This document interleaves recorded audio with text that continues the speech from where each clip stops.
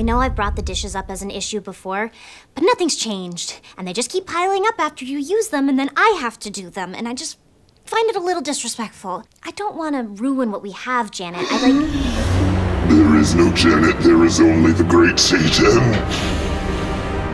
Great. So, I understand that you got possessed recently, and I'm really sorry about that, but I want to work through this, Janet. There is no Janet, there is only the great Satan. I get that. I really do. I just don't get what that has to do with the dishes. The great Satan does not do the dishes.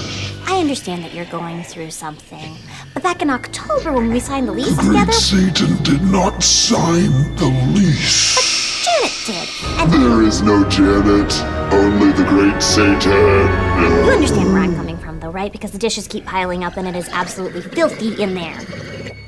The great Satan is not the only one to use the dishes in this apartment. But I wash the dishes after I use them, so none of those dishes are mine. The immortal cannot prove those are the dishes of the great Satan. There is raw meat and pig's blood all over them, and you know that I'm a vegetarian! The great Satan does not find your tone to be very helpful.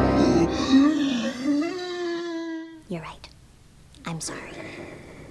How do we work on this together? The great Satan will do the dishes. If you sell your soul.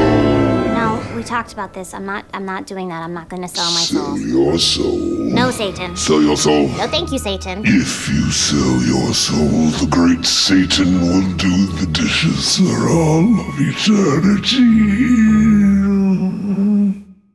You'll do the dishes? Yes.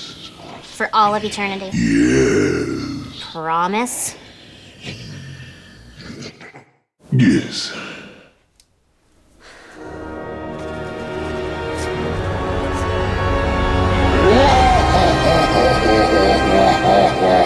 Jesus fucking Christ.